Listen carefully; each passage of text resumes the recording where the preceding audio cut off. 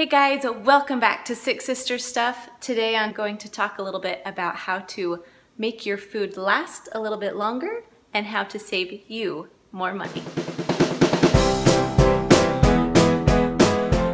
So I'm Kristen. I am sister number 2 out of the 6 sisters. So a lot of times food goes bad in the refrigerator. And so these are a few tips and tricks to help your food not go bad and so they'll last a little bit longer through the week or few weeks. Before we get started, don't forget, subscribe to our channel and push that little bell so you can get all of our notifications on YouTube. All right, on to the hacks. Number 1, make sure that you separate your fruits and vegetables. There are some enzymes in your fruits that can make your vegetables go bad, and same with your vegetables to your fruits. So always make sure that they are nice and separated. Number 2, milk actually has a spot in the refrigerator. Although they have made a spot that will actually fit your milk in the fridge, that's not where you want to put it. You want to put your milk in the very bottom shelf of the refrigerator. It will stay colder and last longer. Believe it or not, bread is not supposed to go in the fridge. Despite everything that you've heard, it actually is supposed to stay in either a bread box or on your counter, somewhere cold, somewhere dark, but not in your fridge. When it gets too cold, the yeast in there makes it go stale a little bit faster. So if you're not gonna use your whole loaf of bread, which as a family of 6, believe it or not, we're not huge bread eaters, so we don't eat the whole loaf in 1 week. So I will take half of the loaf, put it in a Ziploc bag, and shove it in the freezer. And then the rest of the loaf I'll put in the pantry so we can eat it later throughout the week. Clean your refrigerator. Now, as silly as that sounds, if you think about it, your fridge is kind of a disgusting place. And if you're like me, there's usually crumbs, leftovers, all kinds of stuff that can easily leak out or spill, and if you're not cleaning those up quickly, they can grow mold, they can grow stuff that you don't even know is there. So be sure to do a good cleaning of your fridge every few weeks so that the food in your fridge can actually stay fresh longer and won't go bad so quickly. Number 5, this isn't necessarily going to make your items last longer, but they might save some of your food. So be sure to always put your meat in the bottom level. Because 1, that's where it's the coldest, just like the milk.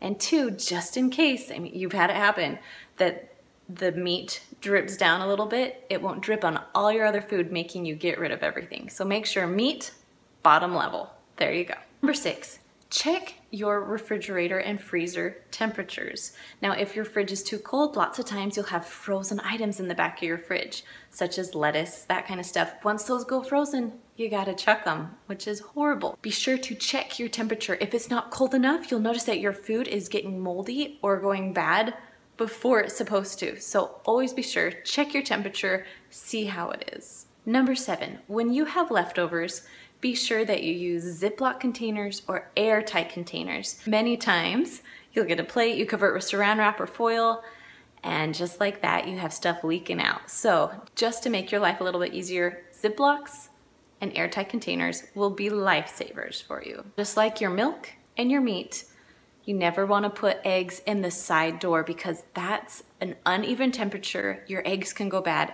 rather quickly. So be sure that you keep those on your bottom level or second to bottom. The closer they are to the bottom, the better, but make sure they're not in the door. Number 9, watch your expiration dates. So when you're shopping, be sure to make sure you're getting the expiration date that is the furthest away. Your food will last a little bit longer. And also when you're buying dry items, if you have multiple items, say in your pantry or in your refrigerator, be sure that you're using the expiration date that will expire first. So the other ones that are going to be waiting, they won't expire while they're sitting on your shelf. Number 10, don't overstock your refrigerator. Your refrigerator needs room, it needs air to keep everything cold. It's kind of like your dishwasher. If you fill your dishwasher to the max, they don't get cleaned very well. Your refrigerator is exactly the same. So say that your mayonnaise is stuck in between tons and tons of stuff, well guess what?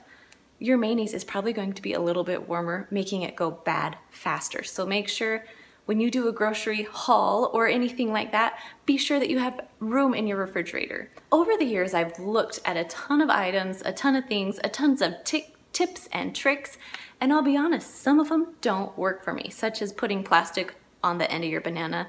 I'm sorry, it just doesn't work. They still go bad the same amount of time. But there is one that does work, and it's wrapping your celery or your broccoli in foil. Many times your broccoli's all flimsy by the time you get to it. But if you put it in foil, it actually makes it crisp and good by the time you get to it. Number 12.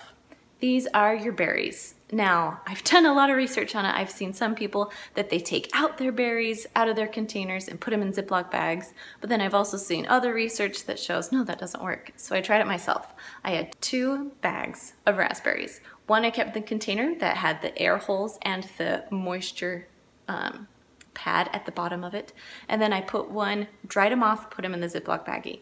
I'll tell you what, the Ziploc baggie got moldy so much faster than the one with air holes. So I highly suggest when you get your berries, just leave them right there. Stick them in your fridge. Or if you're not gonna get to them in a few days, throw them into your freezer. Put them in a Ziploc bag and put them right into your freezer. And then when you're ready to eat them, let them thaw out. We've all had the browned avocado or guacamole because they just don't last. They last as soon as you cut them open. But there are a few tips and tricks. I use Pam. This is a canola oil Pam. The olive oil one works a little bit better.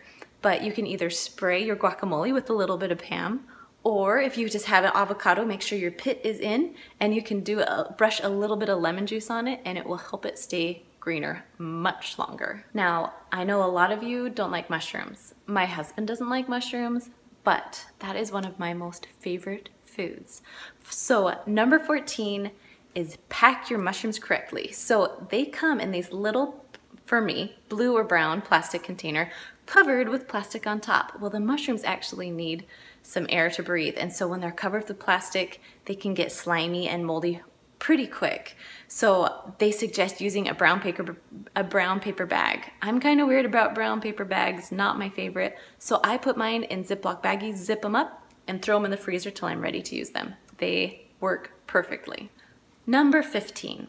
If you have salad that you would like to keep through the whole entire week, sometimes 2 weeks, depending on when your expiration date is, make sure you put a paper towel down first and then put your lid on top of your salad. It will make your salad last a lot longer because it will be sucking up the moisture. Number 16. There are certain fruits and vegetables that can be left out on the counter. Now, I highly suggest putting your tomatoes and your cucumbers on the counter. They will last so much longer, and they will actually hold their flavor and texture like they're supposed to. If you stick them in the fridge, especially the tomatoes, their texture just goes horrible. And last, number 17, I just want to share with you my list of all of my favorite things to freeze. Here they are. So this is the fruit that I love to freeze. Now I usually peel them, slice them, put them in a plastic baggie, and freeze them. So you can see strawberries, blueberries, bananas just for smoothies because they go brown, kiwis, peaches, plums, and apricots. Now these are the vegetables I freeze. There are other ones you can do, but these are the ones I use. So I just freeze my mushrooms and onions, my corn and peppers I just put in a Ziploc baggie and throw in. My mashed potatoes I put in an airtight container, put the lid on, and stick that in the freezer. Thank you so much for stopping by today on Six Sisters Stuff.